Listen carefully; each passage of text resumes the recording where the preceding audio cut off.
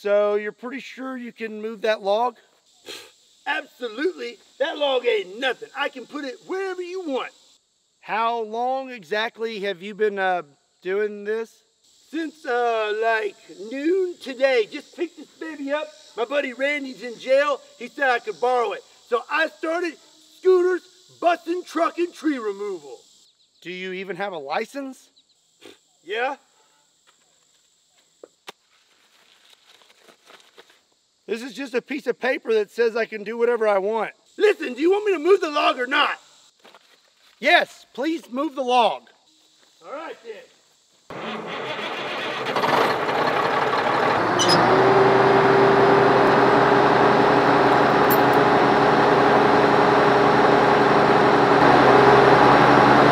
have to lift it that high? Get down there and do my job, Scott.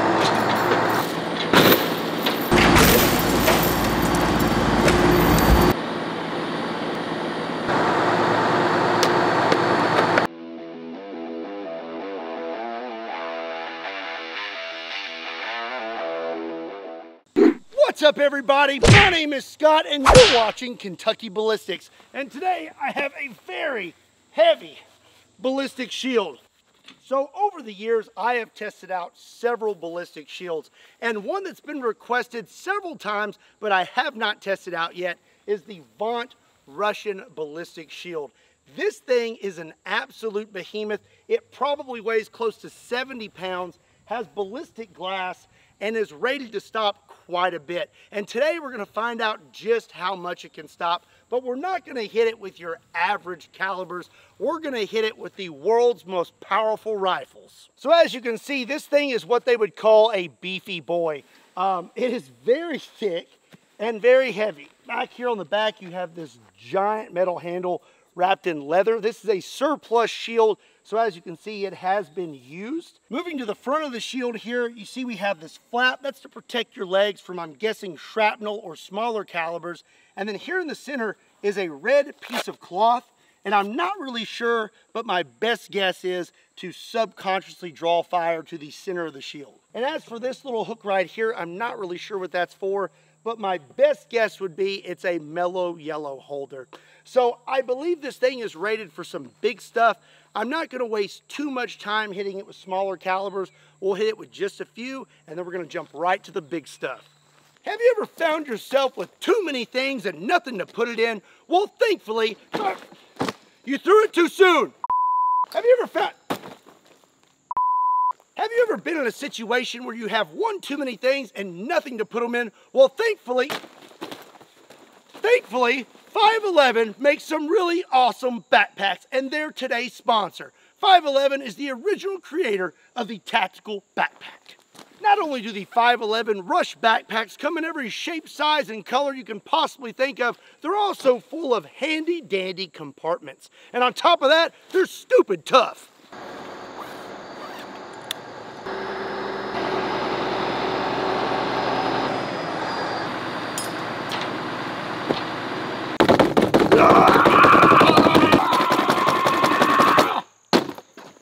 Not bad.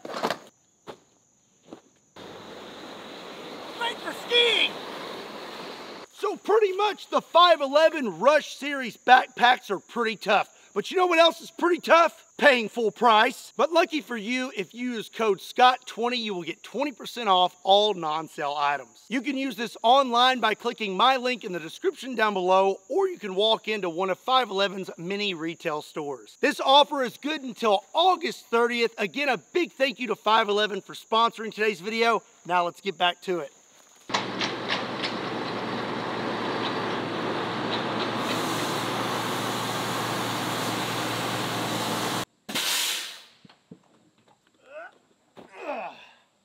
Like I said, we're not going to spend too much time on the smaller calibers. I'm only going to use one or two handguns. This is a Glock Model 40 chambered in 10mm, and I'm loaded up with Underwood ammo, 180 grain full metal jackets. I'm going to hit it in the shield once and that little flap once and see how it holds up. Okay, let's go right for the center.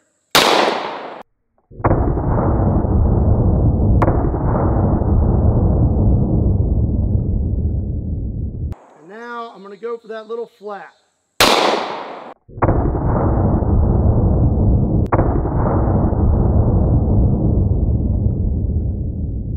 Let's go check it out. Okay, looks like we have a good hit right there next to our red square.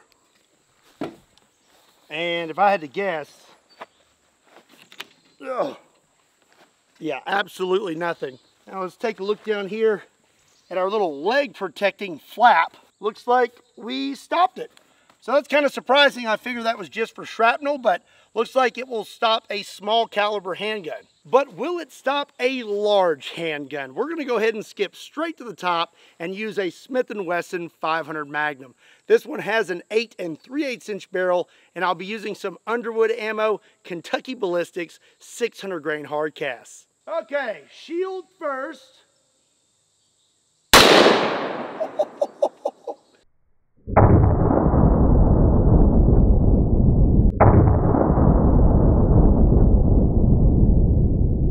Let's try out the little leg flap. Oh!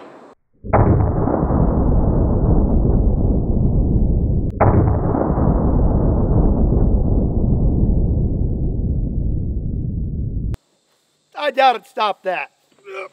So we got us a good hit right there, and it stopped it. Stopped the 500 Magnum. There's not even a bulge. Now let's have a look down here.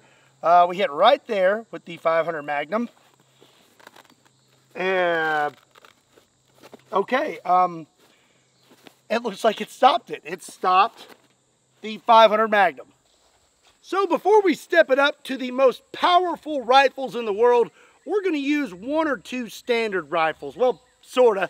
This is an AR-15. This one has a 40-inch barrel, so going to be putting a little extra stank on it, and going to be loaded up with some Underwood ammo, 55 grain, 223 controlled chaos.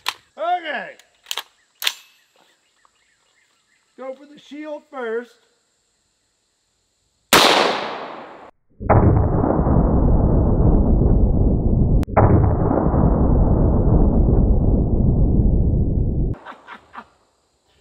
Now let's see if I can hit that leg flap.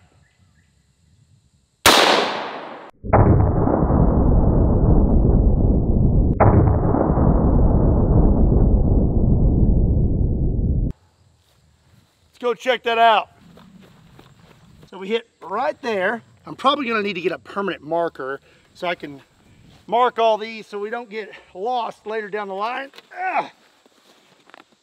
But it looks like it stopped it, no problem. Now how about the leg flap? I hit right there.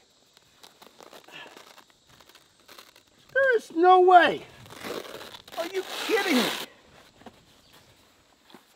Right there's where we hit. I am not seeing an exit hole. This leg flappy thing is pretty tough. If you're gonna shoot a Russian ballistic shield, you have to use at least one Russian round.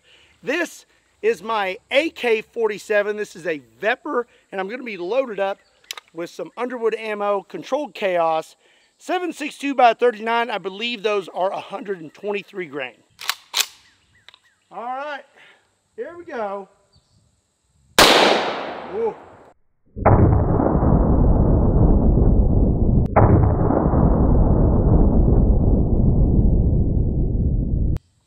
Oh no. You just got jammed.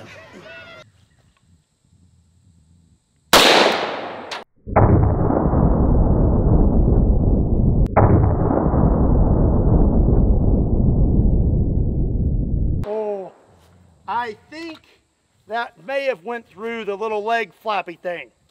All right, we hit right there with the AK-47, and there is nothing on the back. Let's check out this little leg flap though. I believe it's done. We hit right there. Yep, finally made it through this thing. So stopped a 223, a 500 Magnum, a 10 mil, but the AK-47 was just a little too much for it. Okay, now it's time to move on to the good stuff. These next rifles are all some of the most powerful rifles in the entire world. So you know what that means. my shoulder is about to be hurting. So since I'm going to be offering up my shoulder as sacrifice for your entertainment while you're sitting on the toilet watching this video, could you please do me a favor and at least take a moment and hit that subscribe button. This first rifle is a CZ 550 chambered in 375 H&H Magnum. This is the round here. It is a rather large round, but one of the smaller when it comes to safari rifles. This is a 350 grain barn solid. I am really curious to see what happens when we smack that shield with it. Get her loaded up. Woo! All right. It's about to get real. Here we go. Oh!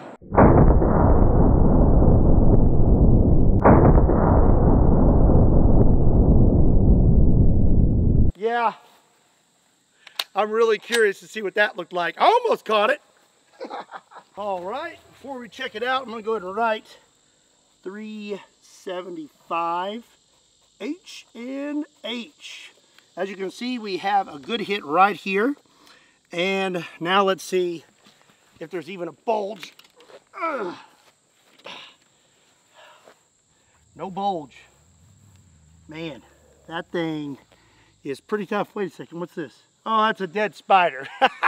So up next, I have a rifle that I have not used on the channel before. I have used the caliber before, but this is a brand new CZ 550 416 Rigby with a black synthetic stock. This thing is beautiful. The 416 Rigby might as well be called the 416 Honey Badger because it does not care. It goes through just about everything. This is a 400 grain brass solid. Okay, here we go. Okay.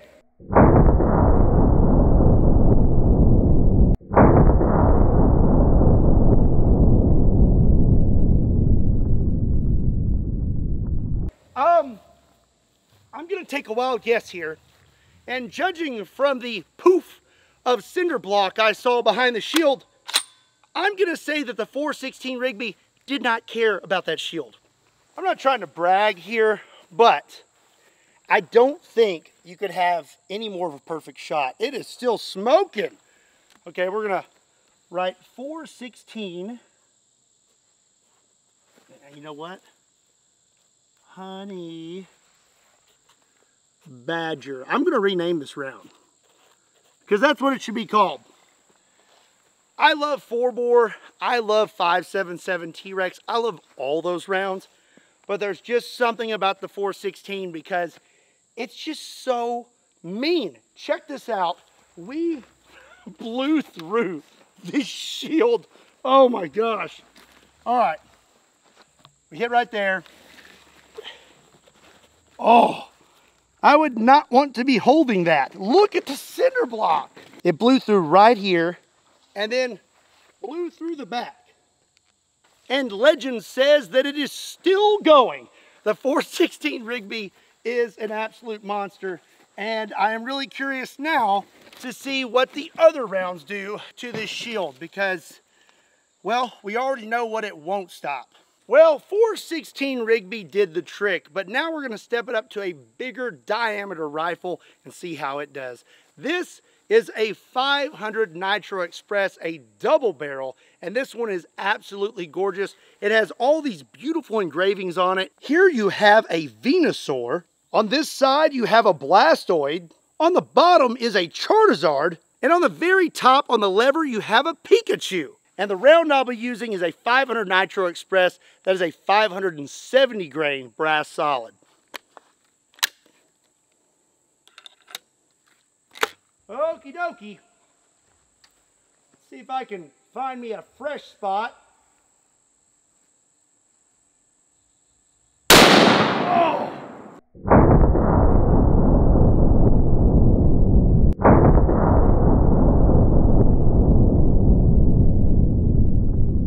This rifle is a little light.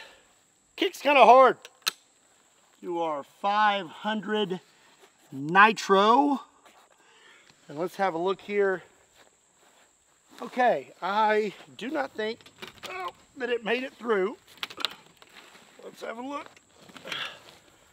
No, it didn't make it through, but this does feel a little bulgy.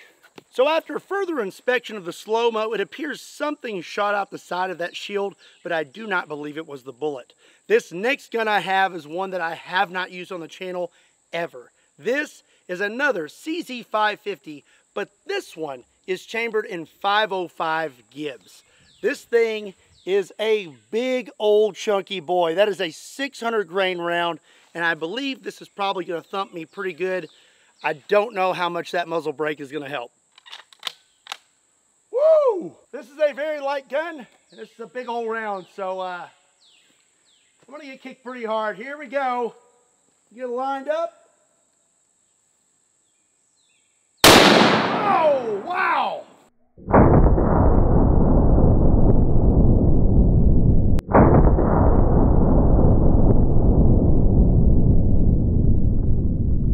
All right. Let's lift this thing up. Ow. So, I hit right here. I'm running out of space. Let's see if it went through. It did not. It does seem to have a little bit of a curve to it now after these rounds have hit it, because it's definitely taking a lot of force, but it did stop the rounds. Ooh, I'm gonna need to go to the chiropractor after this video. I can go ahead and tell you that. My shoulder is feeling it. And if it wasn't already, it's going to now. This is my A-square 5.77 T-Rex. This is one of only 24 rifles in the entire world, and one of the hardest recoiling rifles you can possibly shoot. This thing shoots a 750 grain brass solid. This monster right here is going to be kicking, and I think it's probably going to blow through that shield. That's my educated guess. All right. Here we go. Find a fresh spot. Oh, golly!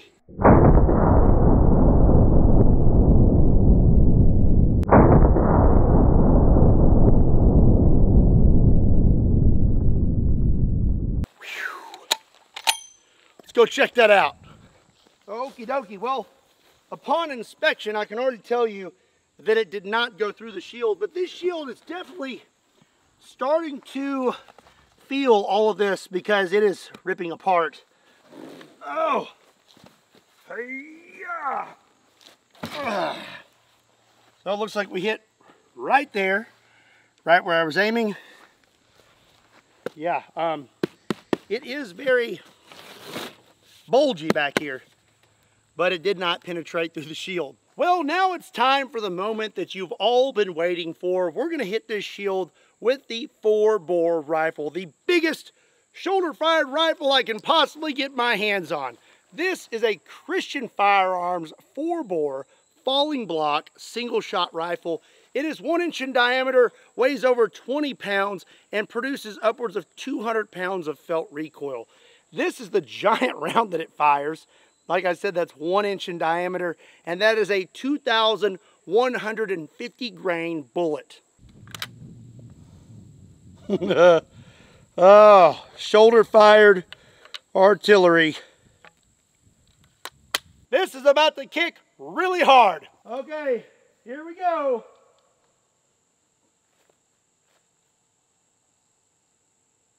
Oh!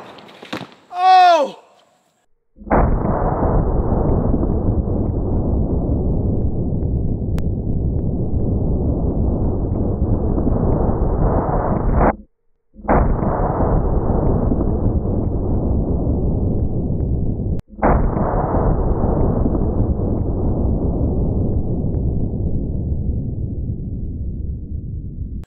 Oh my gosh.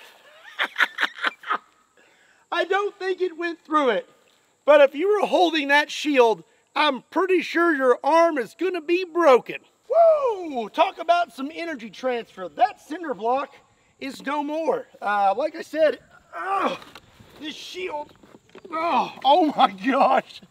It hit it so hard, it knocked the ballistic glass off. I hit right there, right above the 416 Rigby. You can see the giant hole. And there is no hole here, but if you look right there, there's a little round mark.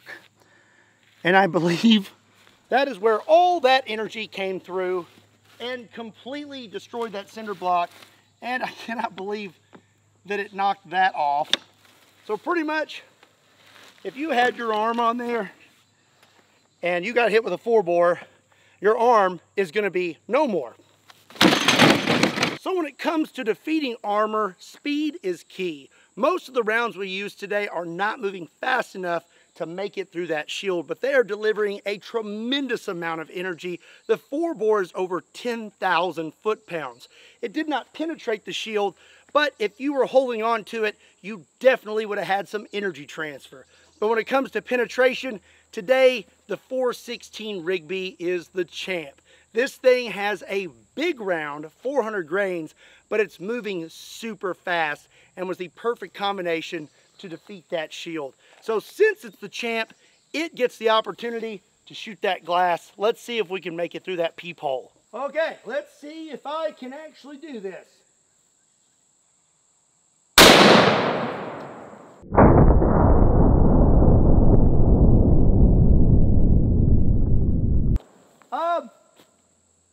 I think I hit a little high.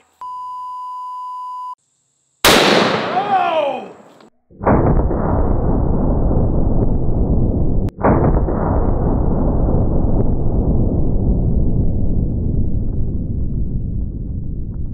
Wow! Dead center. I 100% would not want to be holding this shield if 416 Rigby was heading my way. It'll go through the shield and it will definitely go through a peephole. Oh, this is bad. So as you can see, we blew right through that. Let me see if I can just kind of break this off. You don't want to breathe that in. Let's see if I can pick this up without cutting my fingers. Yeah. Made it completely through that. No problem.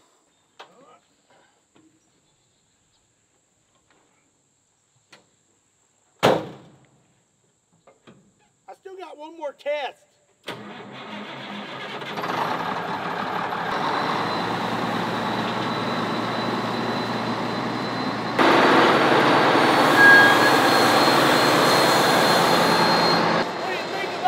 Toy. And what should we name this thing? I am so excited about this.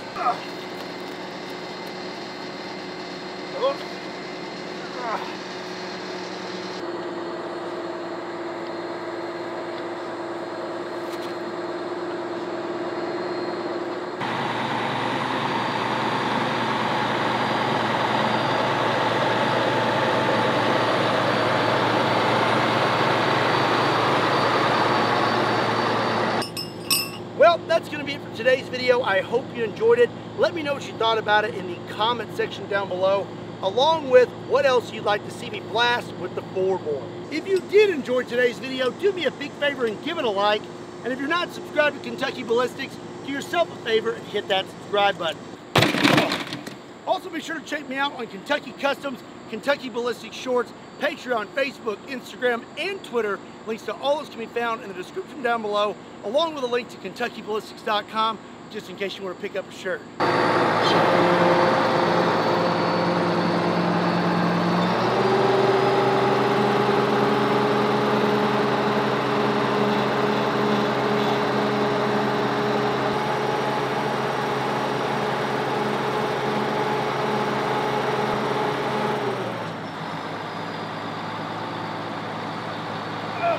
As always, my name is Scott. Thank you so much for watching Kentucky Ballistics. And I'll see you next time.